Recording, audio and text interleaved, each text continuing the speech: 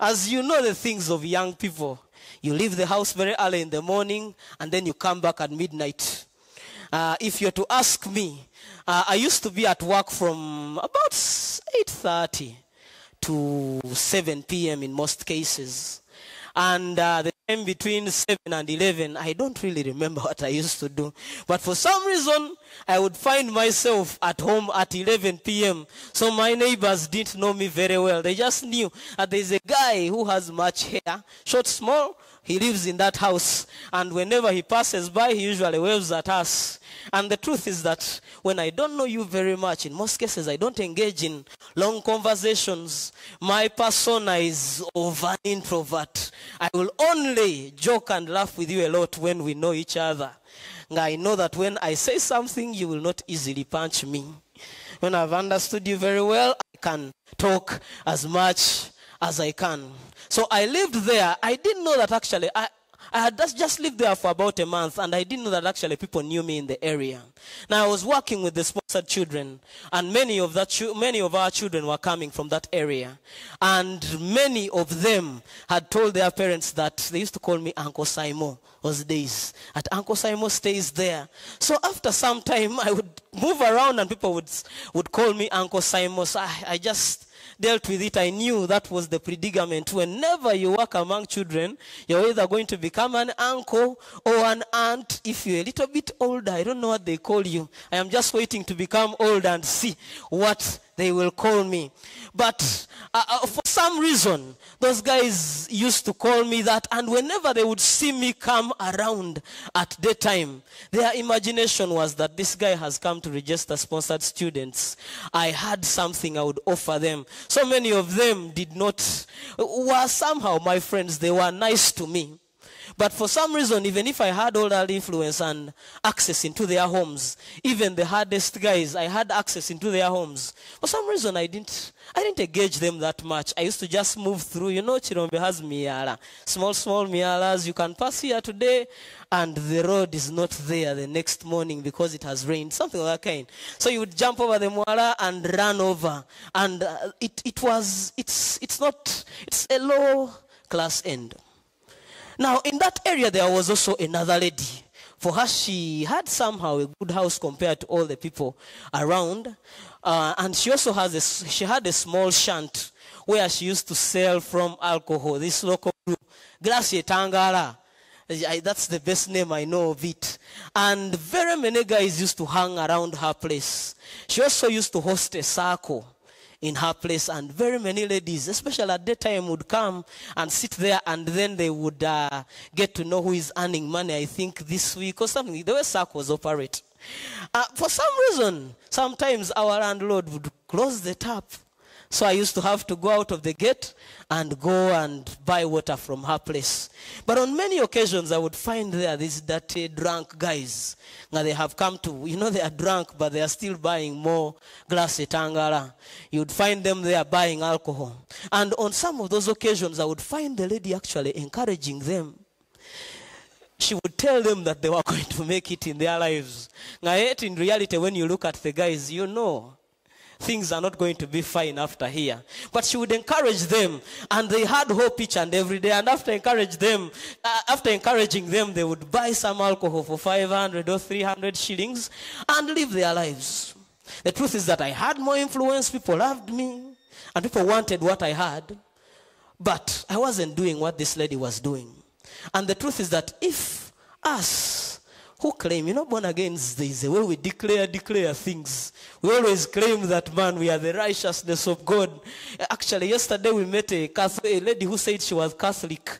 If I would remember those days I used to preach, I would tell them, as in I would show them how I am more righteous than them. And the truth is that we usually declare all those things. But here I was, a born again, in a community where people love the things I am doing. But for some reason I would ignore. As I told you, if I don't know you very much, I usually wave. I don't usually have many words. And surprisingly, I'm not very good at greeting in certain languages, so I don't know the right word to place there. So in order to save myself, I just usually wave and I'm like, Chavale. And then I move on with my journey. But I was there. I had this great thing in me. I was very born again, very anointed, I think. And for some reason, this lady who wasn't anointed and wasn't anything was influencing these people and encouraging the community. Actually, very many guys would show up. There were better bars at the street. But for some reason, all these guys, even smart people, would come and sit there and listen to her jazz, her telling them that, man, life is going to become better.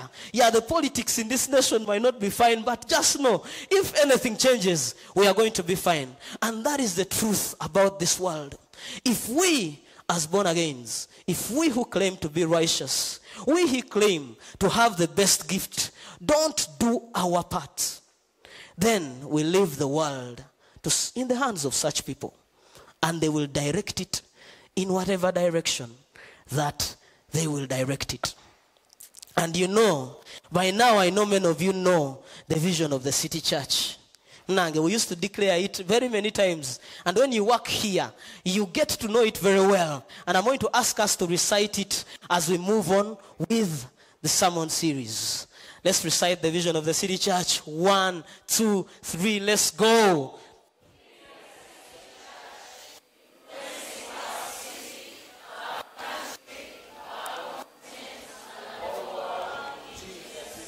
Now, when I started teaching here, when I started working here, the first ministry I served in was children's ministry.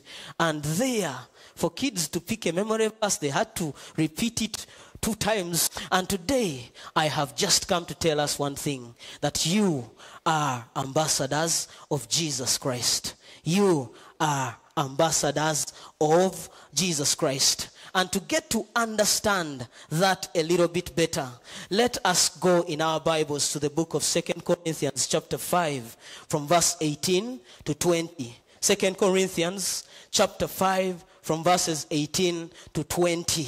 Yes, that book is just, it's in the New Testament. It's after 1 Corinthians. It's around there after 1 Corinthians. So let us read. Now all things are of God, who has reconciled us to himself through Jesus Christ, and has given us the ministry of reconciliation.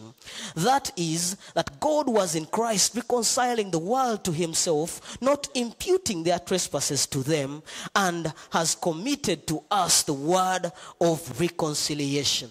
Now then, we are ambassadors for Christ, as though God were pleading through us. We implore you on Christ's behalf, be reconciled to God.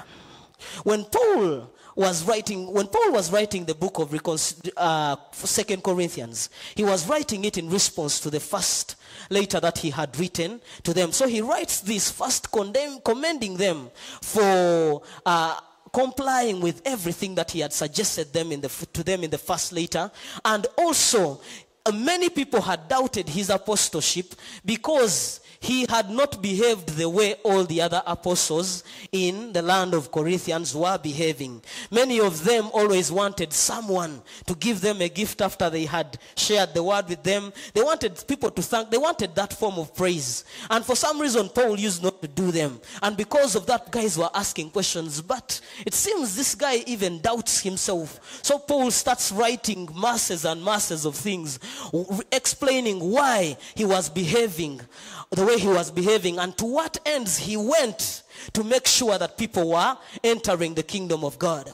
And when he reaches chapter 5, and particularly in verses 18, he starts speaking of what he is as an apostle of Jesus Christ. Now you should understand that as Paul is writing these things, he's telling these people, he's writing about himself, but in his heart there is a very deep desire that he wants these people to be exactly like him. He had gone to Corinth, he had preached there, he was the one who was responsible for their conversion, and many of them had not yet reached the level that he wanted them to reach. So at a certain point he reaches verses 18 of chapter 5, and these are the words that he says. Now all things are of God, who has reconciled us to himself through Jesus Christ. And you hear the first line says that all things are of God.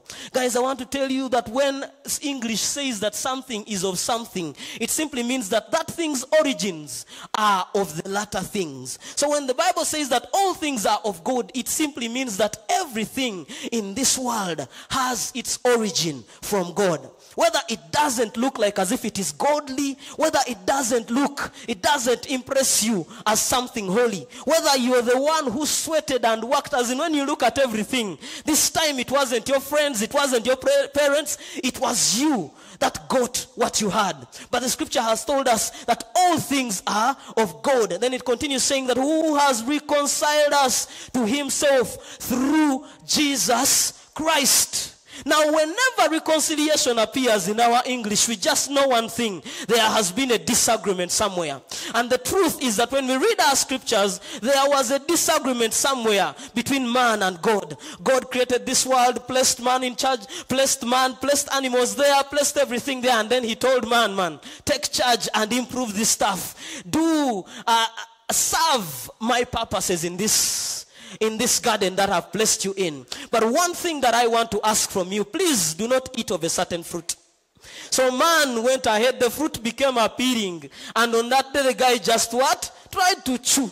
And when he chewed, the repercussions of chewing that God had told him earlier fell on his life. So a disagreement, a hostility developed between man and God because of that. Now the hostility wasn't only between man and God, but it affected all creation. It affected everything in this world. And the reason why the state of affairs is the way it is simply because something that was perfect and that had proper functions somehow messed up, and then things became berserk. Something went wrong. But the Bible says that God is full of love and is full of mercy and is full of grace. The Bible says that he decided to reconcile everything to himself through Jesus Christ. And it continues to say, and he has given us the ministry of reconciliation. Reconciliation is about bringing things together. It's about replacing hostility, anger with love. It's about replacing rejection with acceptance. And those are the things that God was doing to us.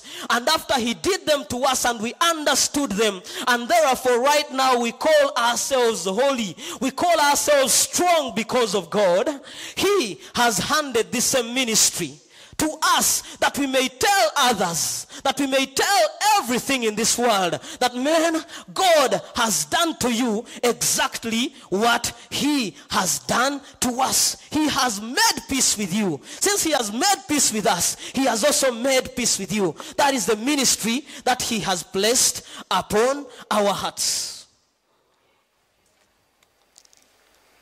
So the scriptures go on moving. In verses 19 he says, that is, that God was in Christ reconciling the world to himself, not imputing their trespasses on them. At a certain time T, God became flesh and he came onto this world. And that was Jesus Christ. And when he came into this world, very many things that were unheard of started happening. Jesus came into the Jewish land. The Jews were the people who were considered the people of God. And they knew that they carried everything that was of God. So when Jesus and these Jews had, because they carried the things of God, you guys have heard of the story of exile. One day they sin and then God sends them to Babylon. They spend there some good number of years. So Jesus comes when these guys have returned back to their land, the promised land that God had given them. But they were so determined never to ever go back to exile. So they set up structures that would make sure that happens in their land. And those structures ended up creating a certain form of culture among them. So it divided people into groups. There were the super righteous, there were the sinners, and then there were the super sinners. And it was, in that culture, it was standard that the righteous were not supposed to mix up with the unrighteous. If they found you among the unrighteous, you would become unrighteous, and you would therefore pay a certain penalty for your righteousness to be restored. Then there shows up a man who is like the righteous, as in they would identify with him very well.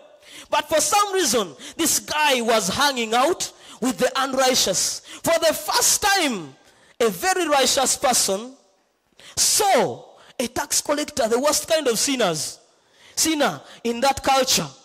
And then he was like, Sebo, calm down, today I'm going to dine with you. As in, that was extreme. It was okay at least to pass on the same street with them. But this guy decided to engage the fella. He went into his house and ate his food. In that case, that food would be considered unclean. He was breaking everything that was already established. And then after eating food, he stayed there, and then he told him that, man, as in after this guy, he felt something so good in his heart, and he's like, today I'm returning all the taxes I've stolen. Then guys, the Pharisees, the righteous people, of course, were around. They were always around. They saw and they were like, man, this fella might not really be like us. So when they tried to attack him, they thought that the brother was going to change. He instead continued to another level. One day, they catch a certain lady in adultery. And those days, if they caught someone in adultery, the penalty was death. So guys came with their stones ready to stone this lady to death. I don't know where the man was. The Bible just talks about the lady. So they come and they are like, teacher, so please tell us, we have caught this one and he was in the act, and we are not just two witnesses, we are many. The Bible says that why did he write on the ground? But he just wrote on the ground, and then he turned and asked them that whoever has never committed any kind of sin should be the first one to throw the stone. And all of a sudden, the guys just started dropping their stones down from the oldest until the youngest, and they left. And the guy was like, where are your accusers? Guys, that was unheard of in this guy's culture. In them, many of them knew that he was a Messiah, but they were like, man, this Messiah is going to take us to exile. So they had to come up with a way of eliminating him. The brother was hanging out with sinners. He was hanging out, as in things were happening. Lepers were not allowed to just come and attend any meeting. But lepers would also come and at least stand behind a fence and listen to what this guy is saying, and many of them were getting healed. People's lives were changing. As in, this wasn't just hope, this wasn't just optimism. Hope was being restored in people's lives. And what was really happening is that God was in Jesus Christ, reconciling back men to himself. Even Romans, they were the Samaritans. Samaritans were considered dogs in the society. I don't know why they considered them dogs. But when you reach a point and you call your fellow human being a dog, then he might be the worst of the worst. But that's what they called them anyway. And even these Samaritans who were considered dogs, they expected the teacher to chase them away. But for some reason, they would also come and then they would listen. In fact, it was unheard of for a meeting of godly things, a meeting of righteous people, to have sinners in it. But this time around, this guy would host a meeting, and the most holy guys would attend, the righteous ones, the simple righteous would attend, the worst sinners would attend, the dogs would attend, even the Romans would sometimes come and listen. And they're like, man, which kind of thing is this? But that is what was happening. God was loving on people. God had decided to show his love towards people. He had decided to make his peace with people. When they threatened him with death, he was not scared about it. He decided to go to the cross for us, and he was doing all that for us so that he may pay the price that would later on allow us to be reconciled back to God. So that's where the whole story starts from. You realize that the reason why all these guys were coming was simply because Christ was not imputing their sin on them. To impute is to declare something. He was not declaring sin over anyone. He wasn't. He decided to instead love them. He wasn't declaring on anyone their weaknesses. He decided to love them. Man, even us when we look at our lives right now, you look at the things you have done, then you look at where you were born, and then you look at the things you were planning to do a few minutes ago, and you're like, hey, but why does this guy still love me? The reason why he loves you is because his love is so great. The reason why he loves you is because he decided to reconcile you back to God. Now, when we take on the ministry of reconciliation, we become ambassadors of Christ. So in verses 20, he says, now then, we are ambassadors for Christ. As though God were pleading through us, we implore you on Christ's behalf, be reconciled to God. Right now, because of what has happened to us, we become ambassadors of God. The sermon series is you are, we are. So these words are not very personal to you. If you're feeling that you're the only ambassador. And in fact, when Paul was writing these words, when you read through the Bible, it will feel like he's talking about himself. But the guy wasn't talking about himself. He was talking about everyone whom Christ had touched and had understood it. So each and every one of us here is an ambassador of Christ. And when you are an ambassador, you are supposed to do things in a certain way. An ambassador is always sent by their nation to represent that nation in another one. So an ambassador will always be addressed by the title of a president, His Excellency.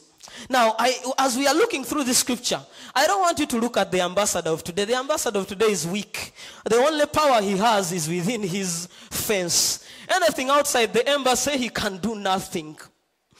But the Roman ambassador was very powerful. And I tried to dig through and find out what this word really meant. In Greek, it is a hard word for me. It's presbeo. In Latin, I like Latin, it is legatai, and in English he's a deputy governor. And this was the structure of leadership in the Roman empires. Please give us that structure. Now, this guy, whenever he would go to a particular province, you know, Rome had conquered the whole of Judea. It had conquered actually the whole of the civilized world at that time. At least that's what I don't know whether we were there. Africans were civilized, Simanyi. But whatever the Bible talks about, it's around that area. So let us take the Bible as the authority. He had conquered all over the whole civilized world. And when they conquered this place, for them they were not very dangerous. They wouldn't come and remove your culture. No, they will let you live within your culture.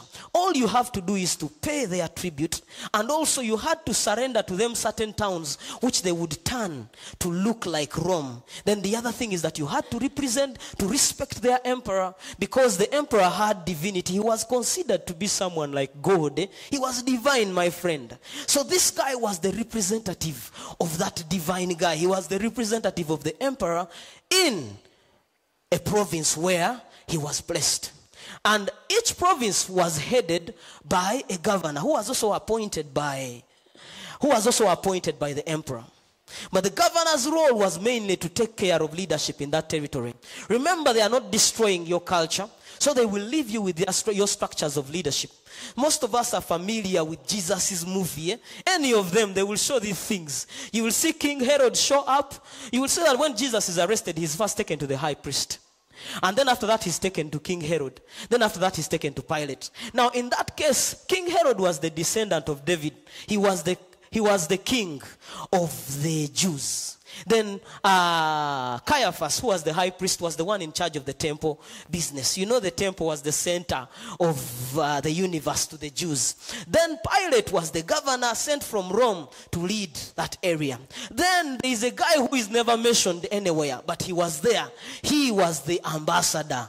He was the ambassador. And those days, in Latin, they call him the legatai. I will not go into the other word. It is hard for me to pronounce.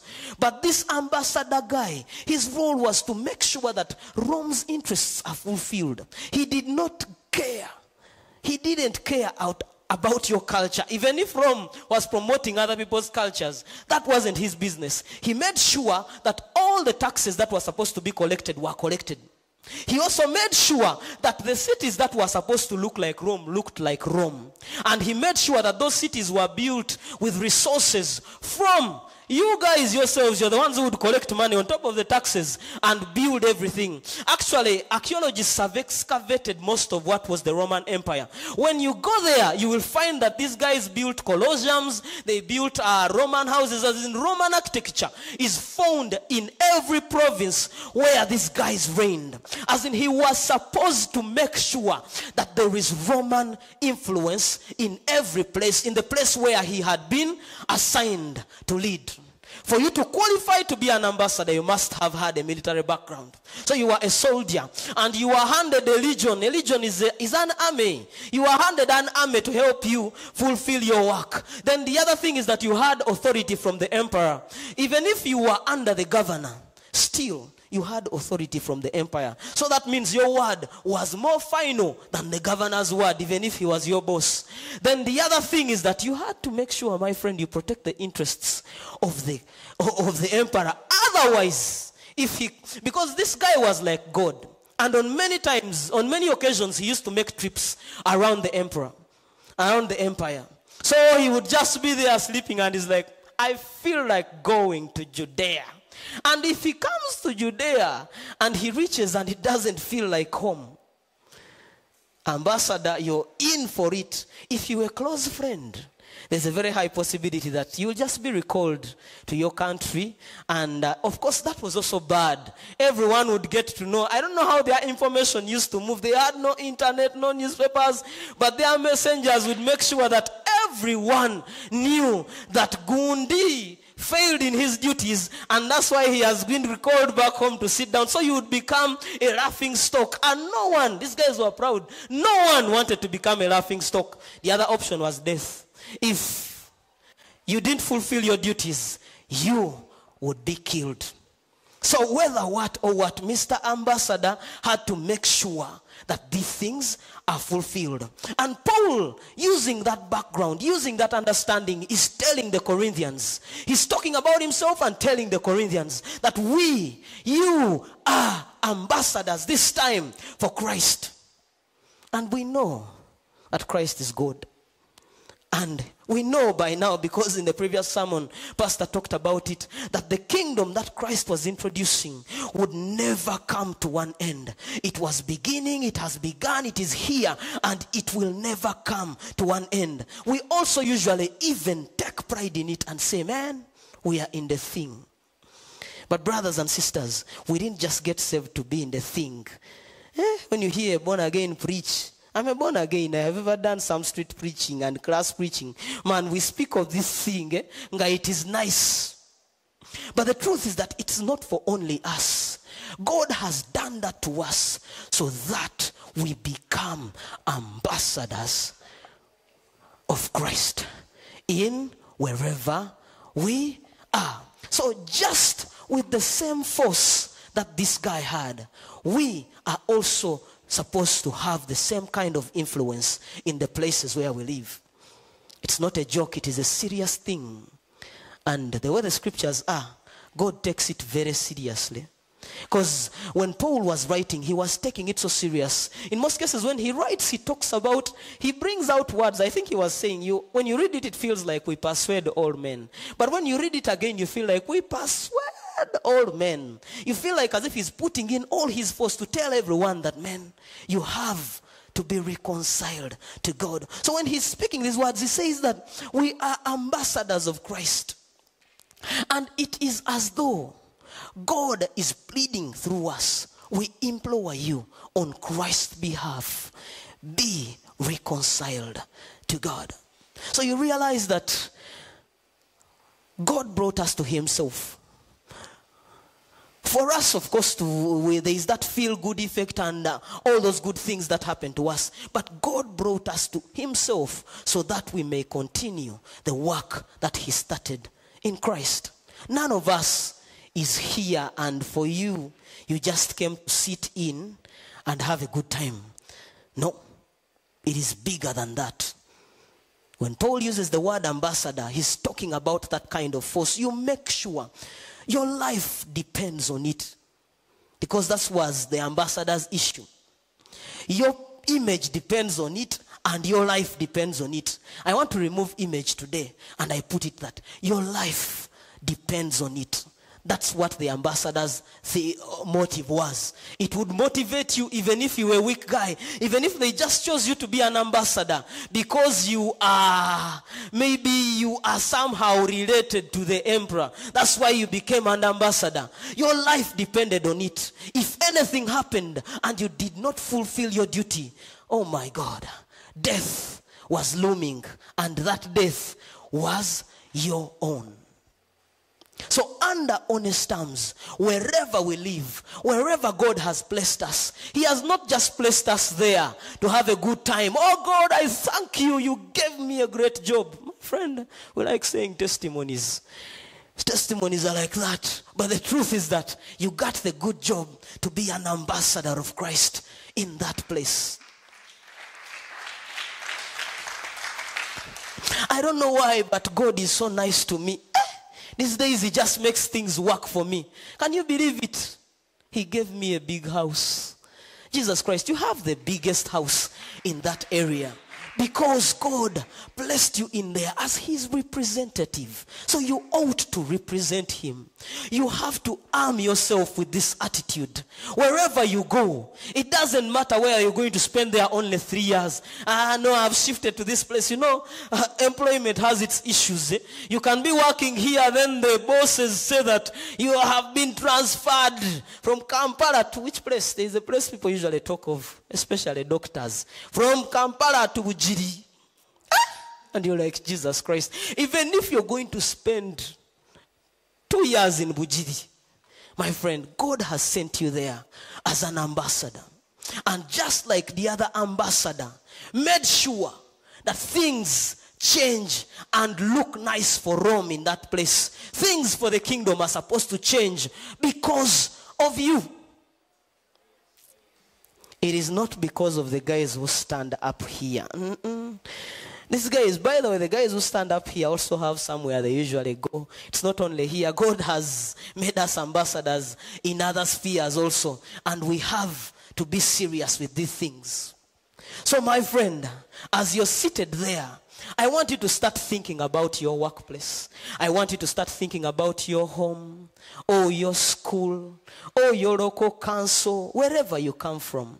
For us as the church, we thought about it and set up tables. And tables are doing that kind of work out there. Yeah, and that's why I'm telling you that if you're not part of a table, there's something that is not fine about you, especially if you want to be a member of this church. But each and every one of us, God has placed us somewhere. He has given us all the resource that we have. He has given us all that influence so that we may make others also know that God has made peace with them.